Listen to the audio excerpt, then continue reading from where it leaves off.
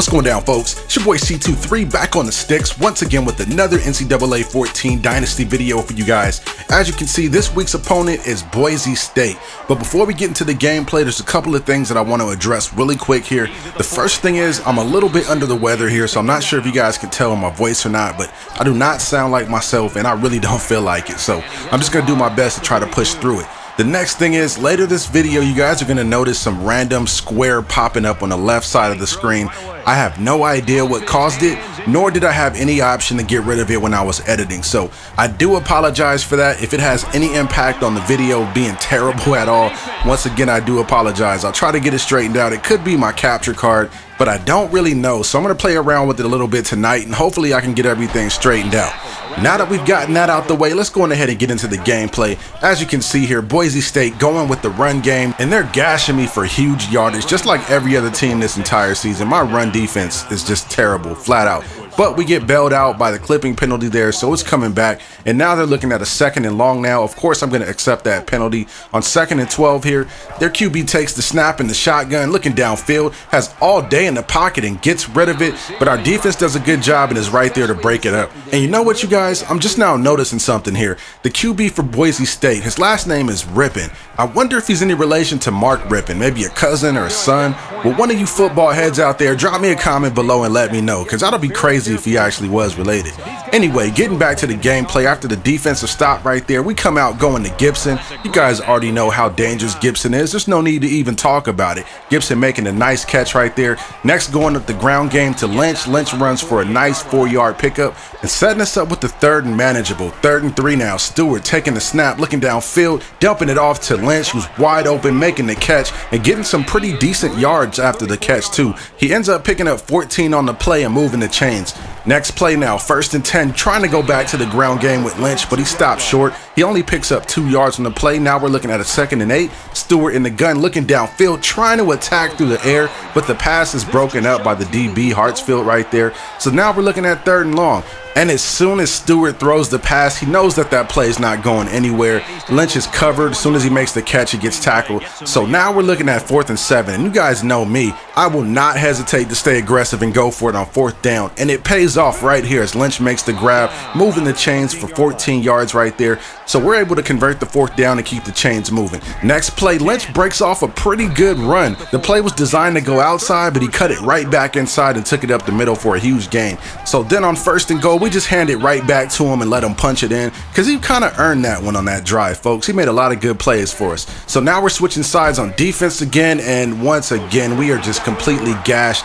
The horrible tackling just continues to plague us the entire season long, folks. So after the huge pass play right there, they're set up in the red zone and they just dump it off to the back for an easy score right there for an 8-yard touchdown. And just like that, it's a tie ball game. So we have to come back out here and respond, going back to Gibson, connecting with them on the seam pass right there, picking up 20 yards on the reception. Sometimes you just got to go with the bread and butter to start the drive and get some positive momentum. But check out this next play. My guard that was supposed to be pulling the block for me ended up escorting me right into the pile. This is just a ridiculous play. He's not even concerned on where I'm trying to go. He's just trying to get to his spot, and in doing so, he ends up pushing me right into the pile and gets me tackled. Anyway, though, we gained 4 on that play, and a nice pickup on the 1st down by Gibson right there with the catch. On 1st and 10, though, going back to the ground game once again, Lynch picks up 4 on the ground, and it's a little bit slow to get up, but he ends up shaking it off, coming right back. Next play, we try to go play action, but someone doesn't do their job, and the linebacker is just left free to scream all the way in there for the sack. But we do not want our quarterbacks getting hit by free blitzers like that. We definitely need to do a better job moving forward in blitz pickups. Anyway, getting back to the gameplay, on 3rd and 16, the only thing I could really do there is try to dump it short and hopefully break it open, but we end up getting nothing that play and we're forced to go 3 and out. Next possession on 1st and 10, they try to pass over to the sidelines. We're right there to cover it, and then on 2nd down, they're going right with the pass play again, but we're right there, and ooh, that was a big hit at the end. So it's 3rd and 2 now. We're trying to get a stop to get off the field, and my D tackle flies in and gets the deflection on the ball right there, bringing up a 4th and 2. But check this play out. I think the quarterback had a man open. If not for that deflection, that probably would have been a 1st down conversion.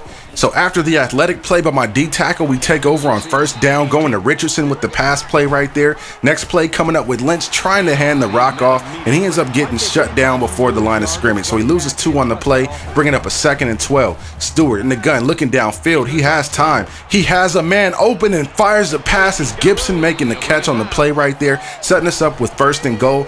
Once again, going with the screenplay, and the Boise State defense is all over it. I might just need to take the screenplay out of the playbook altogether because it's not been working. So on the next play, I fire a pass into Gibson right there, and that was kind of a risky play right there, but Gibson was able to make the catch, and we end up going back up 7 in this one. Getting back on defense now, Boise State throwing in the coverage, and it's picked off by the linebacker. And the great thing about that play, folks, is check out where it sets us up on offense. We are pretty much at the 20-yard line here. So Stewart comes out in a shotgun, looking downfield, trying to make a play, and puts the ball right on the money, but it's dropped.